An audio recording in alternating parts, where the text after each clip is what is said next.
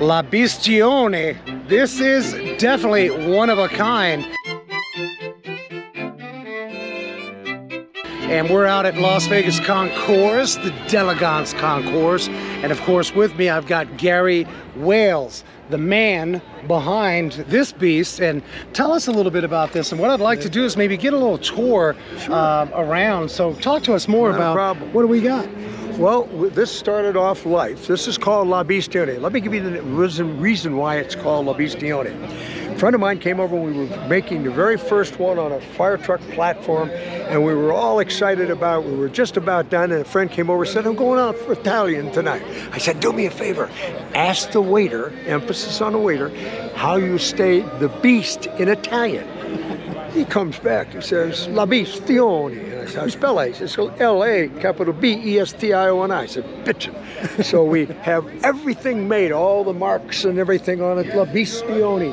And we're at our first car show, and we are just busting our buttons. We're so proud. There's a big crowd standing around. Never seen anything like it. And just at that point, a little woman comes over. She looks at me, she says, how come you made it a female beast? I said, pardon me, ma'am? It's not La, it's La. La. She says, it's supposed to be. I said, what? And she gave me a bollocking for about 5 minutes, and the people are standing around getting embarrassed. Everybody was. And finally, she turned around and she stomped away. And I'm kind of like in shock. And a woman next to me turns around and looks up and says, you named it right. Well, let's do a walk around, sure, definitely. Absolutely. This is not the first one that you've restored. Is this number 7 or 8? This is number 8. Okay. This is number 8. We've been making them all on American LaFrance platforms. In fact, this is the newest one. It's only 101 years old. And you're looking at 101 years old. 101 years old. Wow. The other ones are 110, 12, 5. This is kind of an interesting piece on the headlights. I just found these, and they were made by W.H. Morehouse in Pasadena.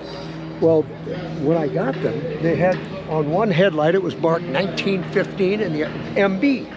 So 13-inch headlights, this had to be something really special.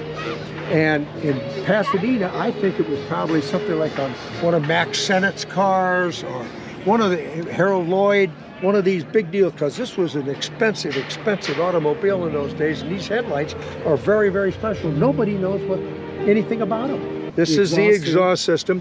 This is actually a water heater that's 120 years old. It was made for the Argentine market in Germany, and I was able to get it, and we pull out the center part where the coils went, and I cut a ball in half, and we made a canister inside, and this is your exhaust system.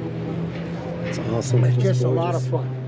And well, you've really given it a lot of attention to detail to sort of the Italian heritage. Absolutely. And have done an amazing job with the detail.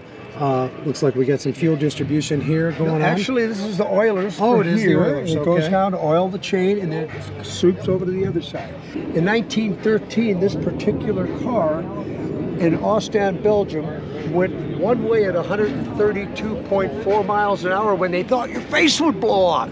I mean, this just grabbed my imagination. You can't have a beast without some of these fins here, right? Yeah. Make it a little fun. So that's we give the beast amazing. a tail. Made out of nice teak wood, yeah.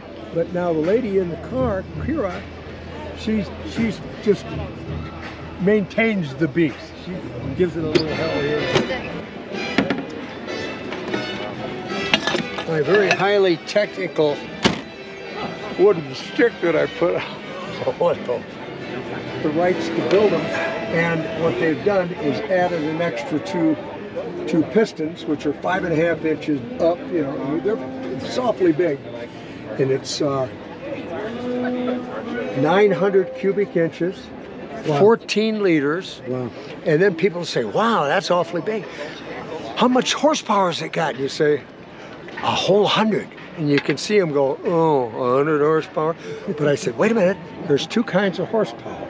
This one has the horsepower that you tie a rope around 100 horses, pull them over and drag them up a hill. That's true horsepower. That is what nice we have. And torquey. Torquey. The torque is what we want from the LaFrance. Absolutely. Yes. is... Folks watching, where will you be over the next few months? Of course, this is car show season all over the country. Where can folks find you?